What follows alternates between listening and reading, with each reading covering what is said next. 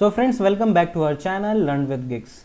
In today's video, I will discuss with you one very interesting scenario based question which is being frequently asked in the Power BI interviews.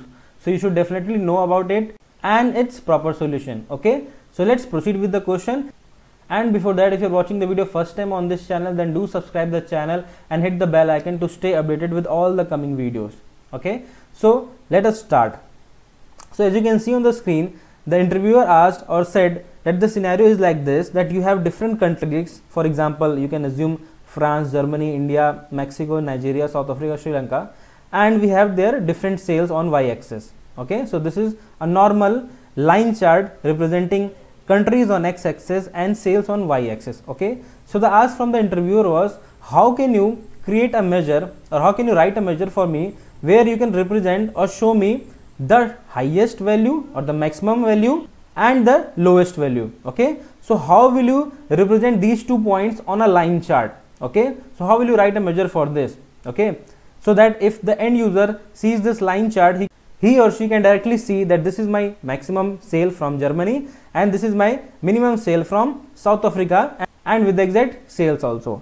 So how will you do that? Okay, so for this I have already created a measure for both for the maximum and the minimum, but I will start from the scratch. So I will just duplicate this page, okay, and we'll start from the scratch. Okay, so I will just remove the measures over here.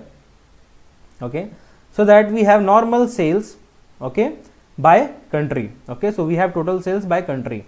Now we have to show the total sales, which is the maximum and which is the minimum.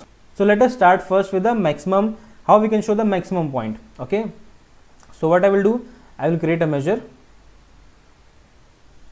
I will name it as max underscore point or max value.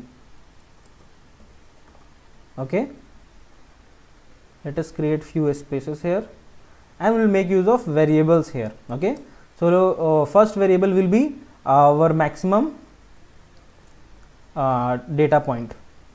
Okay, you can name it any. So I am naming it as maximum max data point. So since you have to take out the maximum value, so what comes first in your mind? Which function comes first in your mind? Either max or max x, right? So if you will go ahead with max, it will not work here. Why it will not work here, I will tell you later on. So I will make use of max x here. Okay, so I will make use of max x function here. Okay, so this is the max x function. Then max x function takes first argument as table. So my table is table 3. Okay, so my table is table 3. So I will pick that, and my expression is the total sales. Okay, so I will pick that total sales.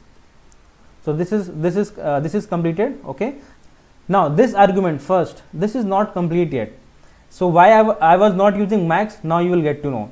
Since I can control the filter context of this table using all function here.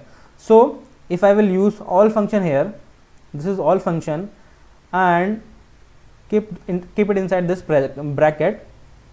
Okay, so now I am able to control the filter context of this table 3 function. If I would have used max function, you would not have achieved the same. Okay, so that's why I have made use of max x function, and this max x function will give me the maximum sales among all the countries.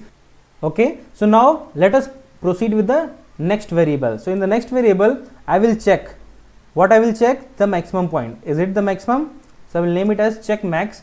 I will make use of if function here. So if my first variable, that is max data point, is equal to the total sales. So what is my total sales? This is my total sales. If my maximum data point is equal to total sales, then give me max data point. Okay, okay, and in the else condition, give me blank. Why? Because we only want to see the maximum point, not the other values, right? So we'll make use of blank here. Close the bracket. So if max data point is equal to total sales, now how will this total sales will react?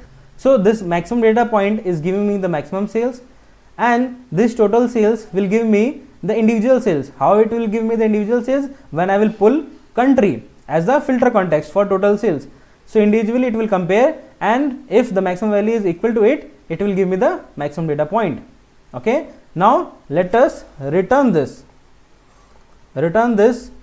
check max and see if our result is correct or not. So our measure is correct. I hope it is correct. Now let us see, let us pull this measure on our line chart and see if it works. So this is my maximum value. So I will bring it here. So as you can see here, the total sales, the maximum sales value is 1600, and that is what we are able to see it on this visual, on this line chart. So I hope this is clear to you now how you can show the maximum data point. Now suppose if you have to show the minimum data point, then how will you do that? So one change you have to do. So what I will do, I will copy this measure. Okay, I will copy this measure and create a new measure. I will paste that measure, complete measure. Now I have to replace this with the minimum value, right? Because we are finding the minimum value here. So I also have to replace this. Okay, so maximum data point will be minimum data point. So what I will do, I will select this and Control Shift L. So wherever it is max, it will be replaced with min. Okay, so I have done the same. Now see, everywhere wherever it was max, it has been changed to min. So how we can do that? With the help of Control Shift L. At the same time, you can change multiple names directly. Okay, so I have used the same. Okay, so now I can just rename it proper, so that min-x function you can see here. Okay, so this is the min-x function. So now everything was same. We have just renamed the values here and have used min-x function instead of max-x function. Okay, now let us see the same result through this measure.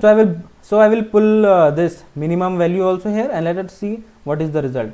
See, we are able to see the minimum value, that was 150, and similarly the 1600 that we have already seen. So in this way you can answer the question to the interviewer. I hope it is clear to you. So if you liked the explanation, then do hit the like button.